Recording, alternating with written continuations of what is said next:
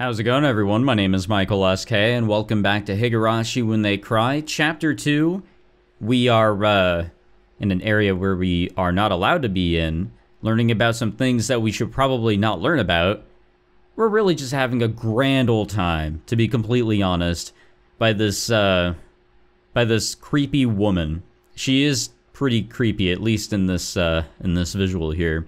But yeah, she's basically telling us that demons and humans coexist. They've done the do, if you will, and now demons and humans have mixed blood, and there's demons amongst us, full-blooded demons or some shit, and at times they're kind of hungry. And I think that's it. I think that's all we were told so far, but let us continue on with all the creepy shit. I didn't see the dance all the way through, so I don't know what kind of performance Rika-chan was putting on after I'd left. When I told this to Takano-san, she kindly explained Rika-chan's dance to me. To summarize what she said, after what I'd seen, Rika-chan would pierce the futons with that hoe. Oh yeah, we also learned what the whole futon deal was. Yeah. Cut them open, and pull out the cotton inside. She'd cut the cotton out, one bit at a time, and set it afloat. And that's the kind of ritual it was. 魚の綿を取り出して三角コーナーに捨てるのを仰々しく儀式仕立てにしたってことね。I'm also very sad because I forgot my drink that I literally opened for this session. So that's great. それで儀式はおしまい。その後はそれぞれの役割を持った村人たちがおのおのに肉を解体して美味しくいただいたって考えられてるわね。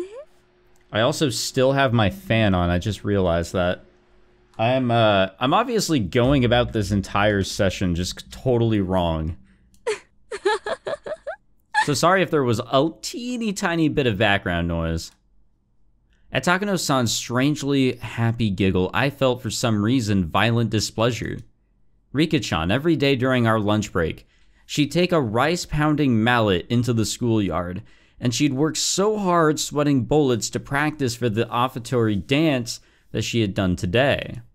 All that effort, all that work, Takano-san disgraced it, even though she worked so hard to practice for today. 高野さんももう少し言葉を選んでほしいです。ケイちゃん、ナイーブなんですから、あまりからかわないでください。Oh, I'm also gullible. Or at least I am. I don't know about Keiichi, but I know I'm gullible, I'm naive, and I'm stupid. I don't know about Keiichi. A moment before I opened my mouth to express how angry I was, Shion stopped me. Shion must have been fully aware of how that story made me feel. ごめんなさい。男の子だからショッキングな話は結構好きかと思って。No. Takano-san spoke without a hint of malice as she smiled gracefully. この辺まで話を聞けば、ケイちゃんにもこの西宮殿の中にどういうものがあるのか理解できるようになってきませんか? A little bit. ほら。Shion pointed out one of the walls vaguely illuminated by the lantern's light, excuse me. There was, well, mere moments ago, they hadn't held my interest. They were just boring-looking tools lined up on the shelves. Oh, there's our music. I was wondering when that was coming back. All those uninteresting tools that I didn't understand how to use, they all suddenly took on a new meaning, and I couldn't help but let out a groan. At first they had looked like carpentry tools, like chisels or planes. However, when I thought back, I'd seen pictures of these sorts of tools before. Yeah, they came up in a Japanese history textbook. Yeah, on the page introducing the Kaitai Shinsho, or the new text on anatomy. こういうのはね、医学の本場。ドイツの文献の方がリアルに掲載されてるわよ。These aren't carpentry tools. These strangely shaped tools, they're for dissection. Everyone knows that in the Edo period, they would dissect the corpses of those who had been put to death in order to gain knowledge about Western medicine techniques, or medical techniques. Illustrations on the dissection tools they used at the time came up in textbook supplements. The things hung up on this wall all looked exactly the same as those. もっと怖い言い方をするなら、調理道具といったところかしらね。 Oh no, I don't want to do that. Takano-san, holding the lantern, the only light source in the room, led us along the wall. She had the only light, so I had to walk after her whether I liked it or not. ほら、 Takano-san illuminated a coiled chain which left a bigger impression than the other things we saw. The chain in itself was nothing unusual, but further along it were metal fetters that were like hinges, clearly meant for binding people. ケイちゃん、あれ。 Shion tapped me on the shoulder and pointed to a restraining table, and that was clearly shaped like a person. Okay, so now we're starting to see the things in the background here. My spine froze. My blood felt like it was turning into sherbet as it crawled up my back. On each of the joints, there were things like chains and iron balls attached. It was like the table was searching for its next sacrifice, ready to spread their arms wide and close them in. 多分まな板じゃないかしら。犠牲者を拘束してこの台の上でお料理をしたんだと思うわね。 The words chopping blocks sent a jolt through my body. When I looked more closely, there were many dark slices carved into it, as through from a knife or a saw. They were the most clear-cut signs of usage you could ask for. It proved these tools weren't just for show, they were used for their original purpose. If someone was trapped tightly onto this table, they probably wouldn't be able to move even a muscle. Their guts would be defenseless. You would take one of those eerie cooking knives lined up over there, stab them with it, and then you'd slice open their belly and dissect them? 話には聞いてたけど、すごい。 Before coming in here, Shion had mentioned she had a good guess of what was inside, but it seems to have exceeded her imagination. Well, I know it did mine. まだま Or だ my あるわよ。 expectations, if anything. どう？老人形館より面白いでしょ。 Takano-san said this happy, or had this happy expression like she was visiting a toy store for the first time. I don't get it. This Mio Takano person has nerves of steel. Are these bizarre, grotesque objects that fascinating to her? I, for one, was not enjoying myself. I'll be frank, this was all too weird for me. Still, there was something even more horrifying than all of this. That would be none other than Takano-san herself. Takano-san holding the lantern giving off such a thin beam of light, if she suddenly turned it off, then I would... What would I do? The next moment everything went totally dark? And that's why I was scared. Takano-san had the only light. And anyway, I was scared. At some point, Shion had started holding onto my shirt sleeve. It was a little annoying to walk like that, but I didn't shake her off. That minor sensation allowed me to feel the presence of an ally here and now. Before we had even walked halfway through the storehouse, the air I felt on my skin changed completely. These cruel tools lined up, all crammed together in this place. Some were horrible ones made to take away sacrifices' freedom, and some were tools made to efficiently disassemble and prepare the bodies for consumption. And those were just the things I understood. There were plenty of other strange-looking objects, and I couldn't even guess the purpose of.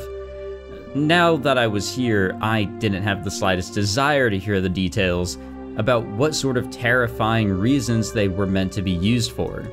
At the very least, they were all completely different from the sort of clean, simple killing function of a katana. Tools to kill people were obviously constructed in such a way that they could kill people. If that was the goal, then the person you used them on would obviously end up dead. The kinds of tools here, however, were different.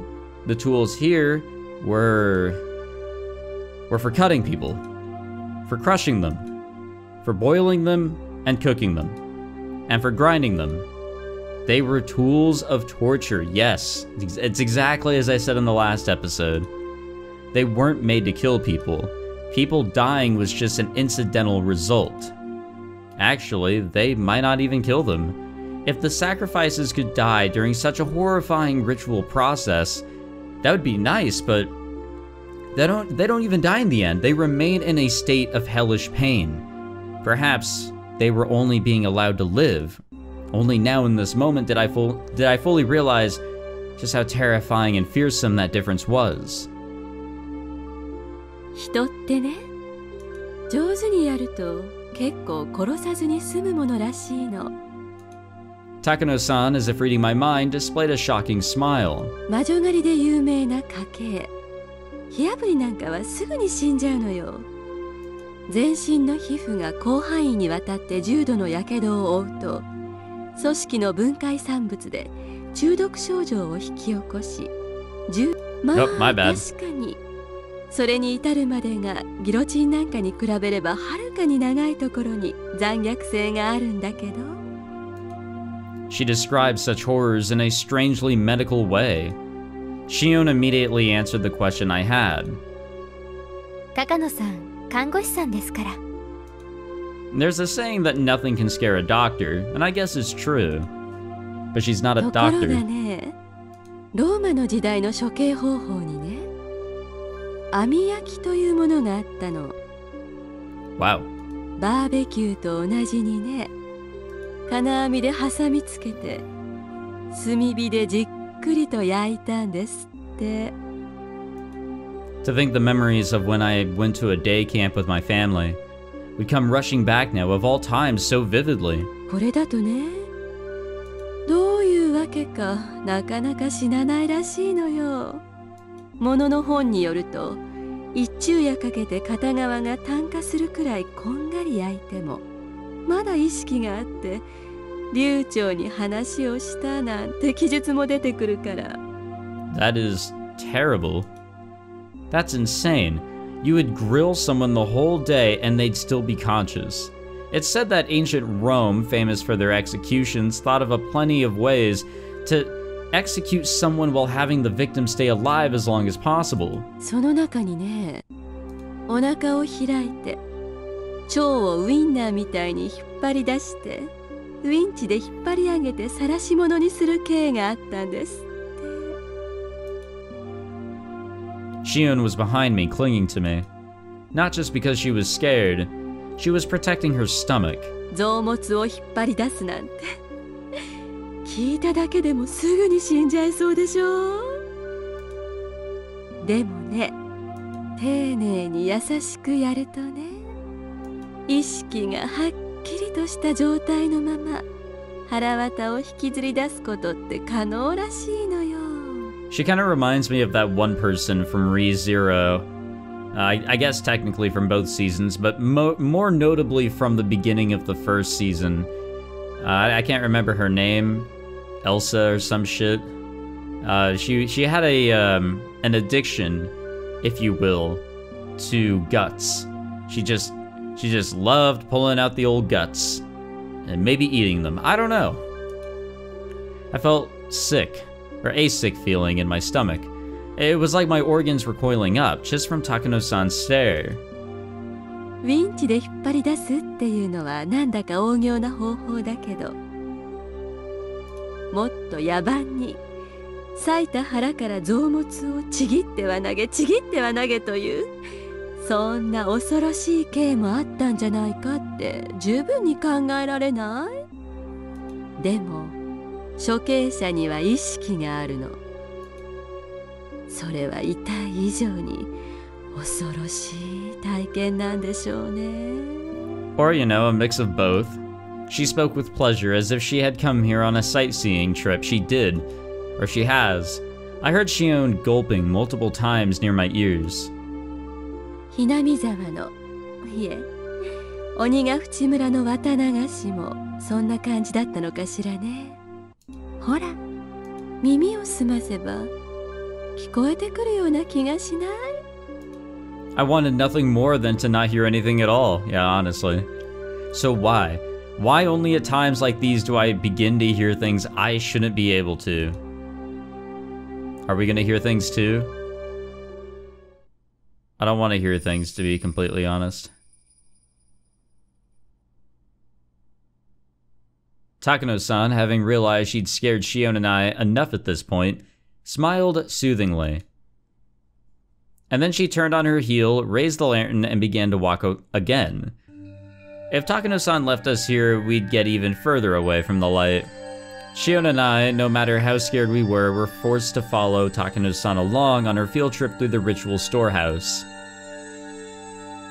Yeah, unfortunately, but then again, we kind of brought ourselves to this point.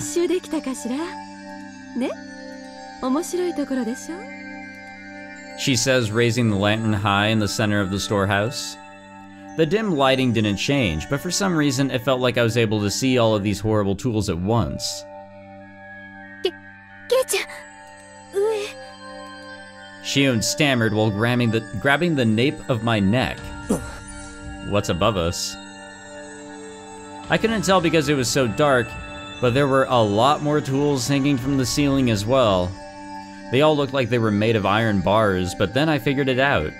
Cages. For cages, they were very small.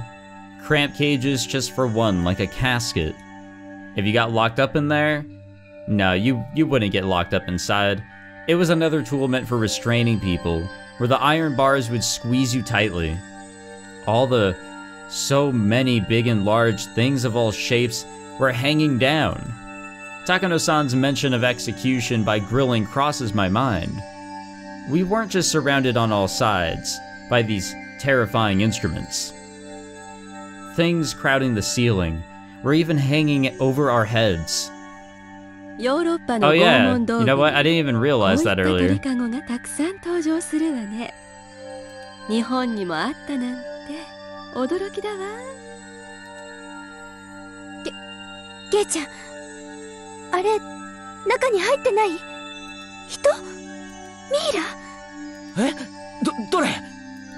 Shion desperately pointed to one of the many human-sized bird cages hanging from the ceiling, but I couldn't tell which one she meant.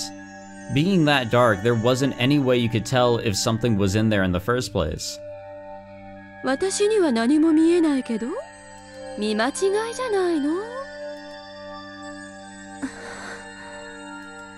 Shion didn't seem convinced, but without a means to confirm for ourselves, we couldn't do much but wonder.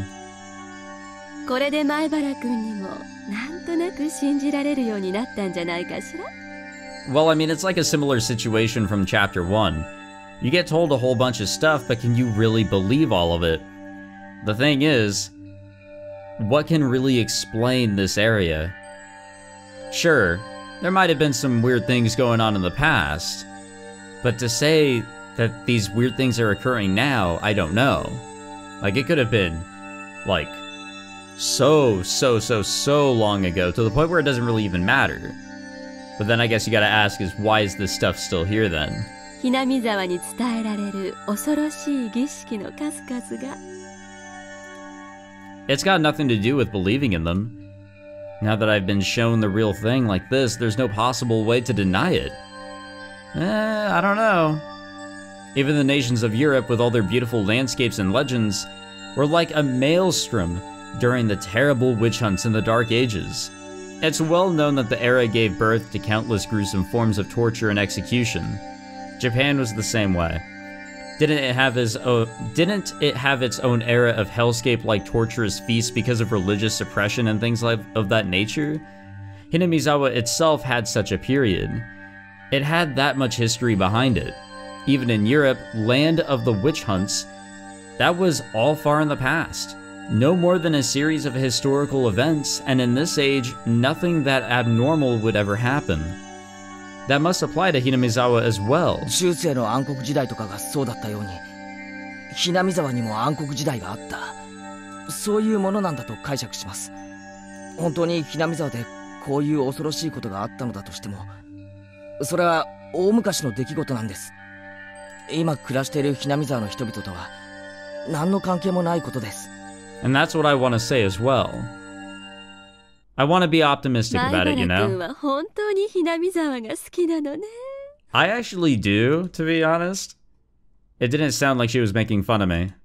Takano-san gave me a light smile. でも、高野さんはその風習が実は現代にも残っているんじゃないかと思って研究をしてるんです。そうでしたよね。Shion suggested something that made my heart leap into my throat. Are you telling me that all these horrible things are still going on even today? これ本当に内緒なんだからね。シオンちゃんは理解のある人だから話したけど、他の村人には聞かれたくないの。下手をしたら罰当たり者ってことで袋叩きにされかねないんだから。Oh, is that foreshadowing? Shion flashed a devilish smile, as if reveling in the immortality of it. 前原くんも内緒にしてね。知られたら私、お社様のたたりに遭うか、生贄にされちゃうかするかもしれない。たたりなら、今年はどんな死に方をさせられちゃうのかしら。生贄なら、鬼ヶ淵の沼に生きたまま沈められちゃうのかしら。そういえば今夜よね。お社様のたたりがある夜は。Takano-san said, bringing her face right up close to ours, as if to say that if she had the choice, she'd rather suffer the curse. And that was what she seemed to be implying. Takano-san took a fairly worn notebook out of her paper bag and then began to flip through its pages. There were all sorts of references and newspaper clippings attached to them, and it had all manner of things written inside. The letters were very small and bunched together, so I couldn't tell at a glance what it was about. 本当は国会図書館で当時の新聞を探したいんだけどね。ほら、ここ。A photocopy of a page from some book was slid into the notebook, and it too was written in small, tight lettering. Like the other pages, I couldn't tell what it was about just by glancing at it. これは実際にあったお話よ。明治の終わり頃にね、鬼ヶ淵村で身元不明の惨殺死体が発見されたんですって。An old newspaper clipping attached to the page spoke of something that was no mere rumor or fairy tale. 当時の警察の資料がほとんど残ってないそうだから、口伝と記憶によるものだけなんだけどね。ほら、これ不鮮明だけど、明治の頃の新聞の切り抜きみたい。Never before has there been a corpse treated with such cruelty and inhumanity. Could it be the work of a demon? Being a copy of a copy, it was very hard to make out, but it was more than enough to make me feel strangely tense. Near the end of the Meiji era, in old Watanagashi village, a mangled corpse was discovered. The identity of the corpse was unknown. It wasn't even in a state where it could be identified in the first place. It was missing a head and each limb was separated from the body. That should sound a little familiar. Skin had been peeled off the entire body, and there were markings that implied terrible torture in every place imaginable. Not only that, but the belly had been cut open by a sharp knife, with the entrails completely dragged out. The police immediately began an investigation, but since they couldn't even determine the identity of the victim, much less the criminal, finding answers was extremely difficult. どういう状況かわかるかしら? Terrible. I couldn't imagine such a strange sight, even if I tried. This was the first time I was ever thankful for my lack of imagination. 被害者は生きながらにして全身の皮を剥がれ、あらゆる拷問を受けていじめ殺されたんですって。そして死後にもさらに遺体を分解、解剖と残虐の限りを尽くしたのではないかって筆者は見ているわね。私はどの皇帝も生きているうちにやったんじゃないかって思ってるんだけどね。Yeah, probably. 前原くんはどう思うかしら? She spoke in a way intended to make me imagine even more vicious things. As my brain was already far over capacity, however, there was no way I could imagine anything more brutal. Then when I broke my gaze from Takano-san's, those strangely shaped weird tools were all around us. I wonder if you could faithfully reproduce the mutilated corpse discovered at the end of the Meiji era with the tools found in this place. I wanted to deny it. I don't want to admit that something so terrible could have happened at all. Even so, they were so strange, so terrifying, these tools. As if they had seen through my attempt to escape them, they did nothing but ridicule me silently. その薄気味悪い事件が何だって言うんですか? 筆者はね、鬼ヶ淵村の恐ろしい習慣は明治以降の近代。ひょっとすると昭和初期くらいまでは残ってたんじゃないかって結んでるわ。This corpse, at a glance, appeared to have been brutally killed after a period of torture. In actuality, however, it was the pitiful sacrificial remains of the man-eater's terrifying feast. The corpse was just leftovers. It was so fantastic, so strange that it didn't feel real. Was this an extension of the legends too? It had happened in the Meiji era though, which is just too recent to be called a legend. Also, there's a newspaper clipping right here suggesting it. でも本当にあったとしたって昔のことですよね。明治なんて言ったらそれこそ100年くらい前の。たったよ。たった100年前のことよ。それにね、昭和に入ってからだってあるんだから。終戦直後に騒ぎになった缶詰疑惑。あ、ごめんなさい。No, please explain that one? この話はタブーだったわよね。No, was it? Takano-san immediately stopped talking as if worried about Shion. Shion briefly looked somewhat angry, but that expression soon disappeared. え？今高野さんなんて言いました？缶詰疑惑って。Yeah, I'm a little confused on that one too. Just then, there was a huge creaking noise. Everyone whipped around to look. Is it? Oh, yep, Tomatake. It was Tomatake-san who had opened the door slightly. 驚かせちゃったかな? A little bit. あら、二郎さんも見たくて我慢できなくなったかしら？僕は遠慮させてもらうよ。生来ね、こういうのは苦手なんだ。Takano-san held her stomach and had to muffle her laughter, as if she wanted to make a comment about his masculinity. それより、演舞とセレモニーが終わって、みんな沢の方に降りていったよ。あと何分もしないうちにお祭りは終わっちゃう。あら、いけない。前原くんがあまりにも聞き上手だから、またお話三昧になっちゃったわ。I'd really rather you not mention me in a place like this. 二郎さんは表で待っててくれるかしら？私はちょっと写真を撮るわね。本当はいくつか道具を持って帰りたいんだけど、それはさすがに無理そうだからね。Takano-san took a camera out of her paper bag and began to snap photographs. She looked like she was having fun, like she was on a scavenger hunt. ん？ケイチ君も出るかい？もう十分に見ましたので。シオン、もういいだろう。出ようぜ。綺麗な空気が吸いたいよ。同感です。出ましょう。I did feel a bit of hesitation at leaving Takano-san by herself in this darkness. And when I thought about it, though, I realized that whatever kinds of evil spirits and ghosts lurked in the darkness, none of them could hold a candle to how scary she was. Even if a phantasm were to appear, she'd be overjoyed and flash her camera at it. It seemed like Shion shared my somewhat rude mental images. We exchanged glances and smiled painfully. We left Takano-san there, bathed in her strobe of camera flashes, and decided to go leave the ritual storehouse. Thank fuck. I'm totally down with that. Alright, we're gonna end the episode here since it's, it seems like an okay stopping place, you know? Alrighty.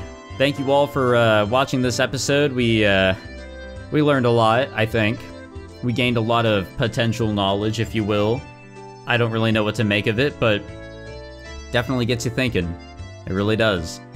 Thank you all for tuning in. If you enjoyed this episode, be sure to leave a like.